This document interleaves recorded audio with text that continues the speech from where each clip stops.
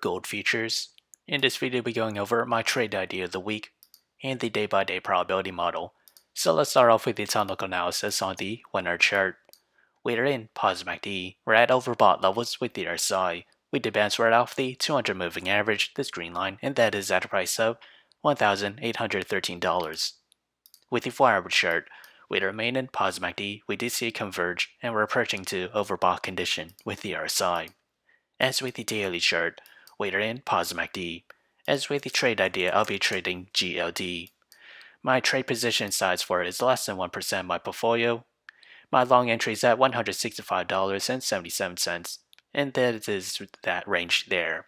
My sell target is at $170.30. My stop loss is at $164.88. However, if I were to open a short position, my entry is at $173.01, and that is this range here. My sell target is at $166.67.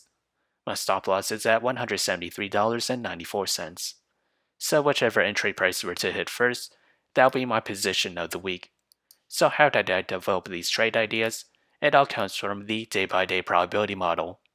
As we progress to the 5th day or week of trading, gold futures has a 17% chance to climb between 0 to 2%, an 8% chance to climb between 2 to 4%.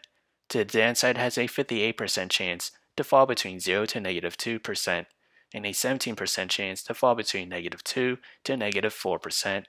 So if you enjoyed this content, feel free to like, comment, subscribe, and thank you for watching.